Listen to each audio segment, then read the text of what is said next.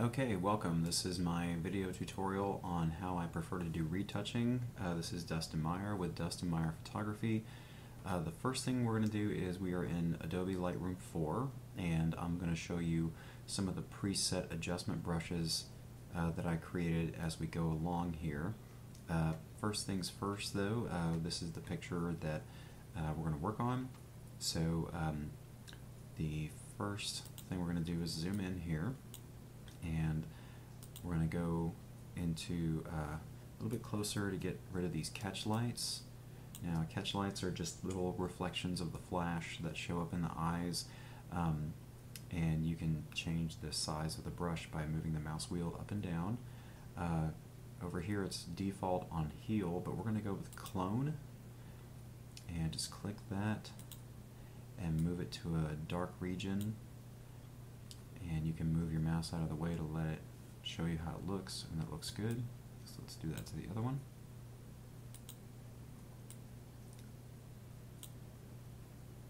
There we go.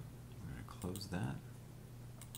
Now the next thing we're going to do is we're going to soften the skin around the face, and we're going to open an adjustment brush, and we're going to click on a preset that I've created called Soften Skin.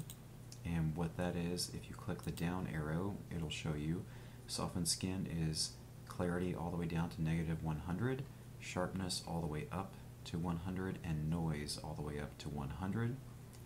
Make sure that you have the auto mask unchecked, and I've got feather at about 50%, flow at 100%, and density at 100%. So we're just going to go around the forehead and just kind of over the bridge of the nose and then down the nose. Now the thing to keep in mind is to avoid any definitive creases in the face, like the laugh lines from the sides of the nose down to the edges of the mouth, so that way we don't soften those too much.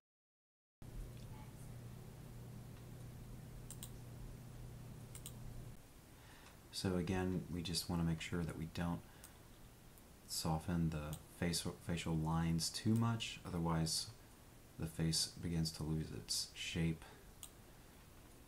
We're just kind of going over areas where there's grain.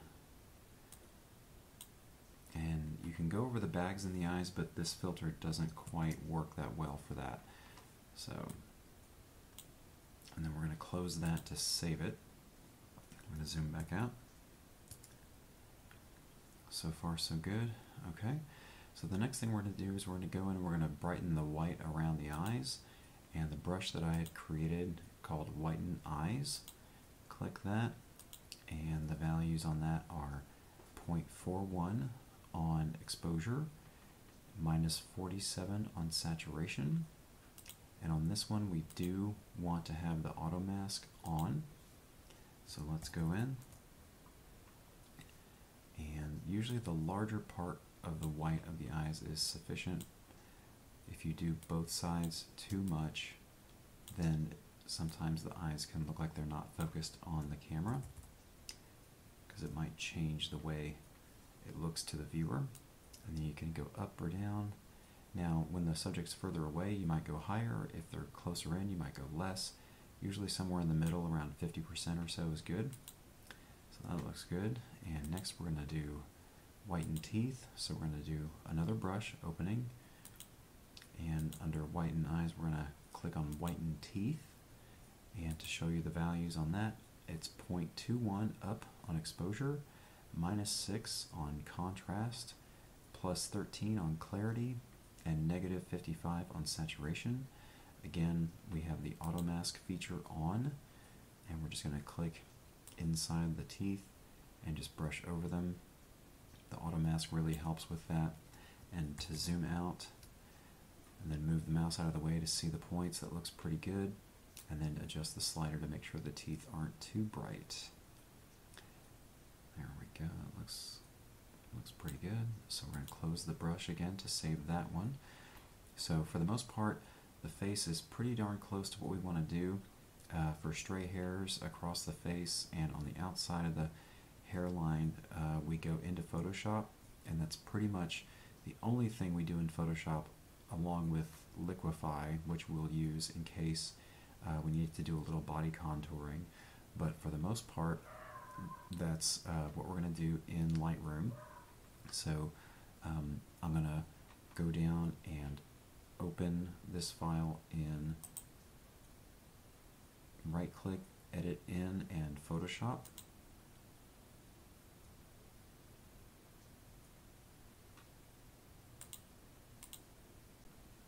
Okay, and now we have the file open in Photoshop, and what I prefer to do is to go over, first we'll start with any hairs that are crossing the face.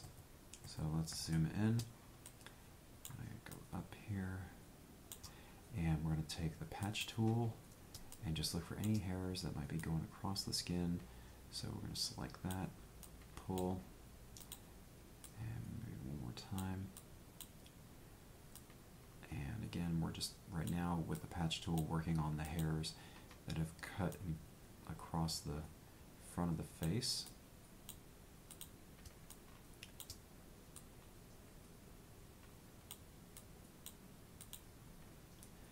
Alright, and now we're going to work on the hairs outside the face, or outside the hairline.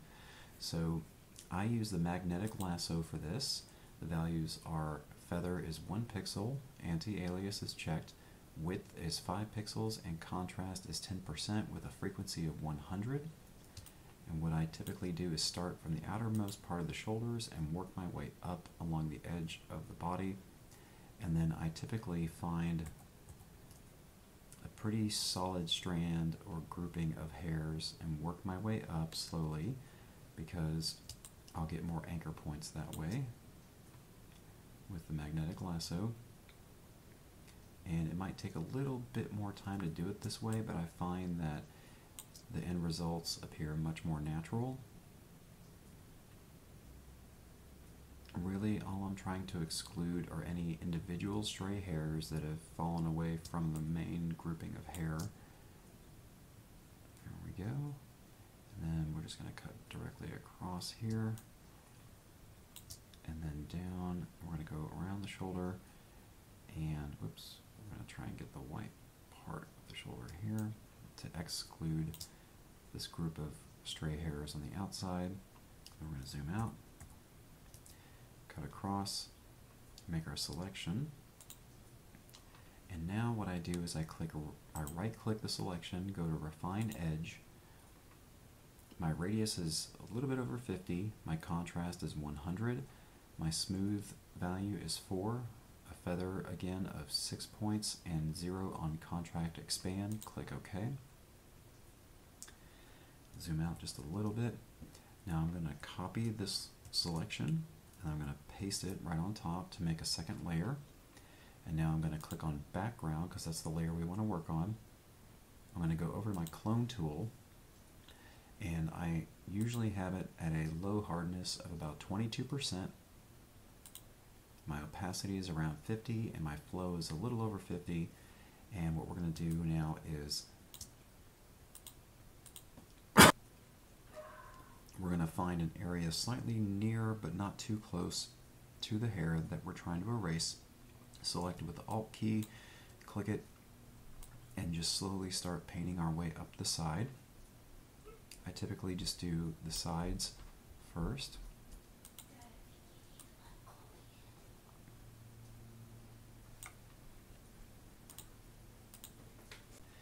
And again, you can do this multiple times just to erase any stray hairs. The goal is not to really get rid of the hairs entirely. It's more just to make them fade away. And then let's finish up with the top part of the hair, because usually any stray hairs on the top are the most distracting. And then I go ahead and just zoom out just to kind of double check. And if there's any major changes, like right over here, what I can do is go over to the art history brush and just slowly kind of paint it back a little bit. And I usually have that about 50% opacity, 50% flow.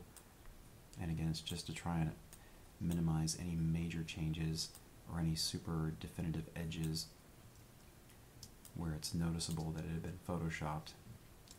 And again, we're not really trying to completely remove any stray hairs. We're just trying to make it less distracting. And then I just close this and click save, and it automatically gets re-imported back into Lightroom. And boom, there's our end result. So we started with, let's see, started with this. Actually, we started with much different than that. We started with that, and then we ended with this. So again, it's just nice and natural and nothing too drastic, but enough to enhance the look without making it look too much photoshopped. So thank you very much.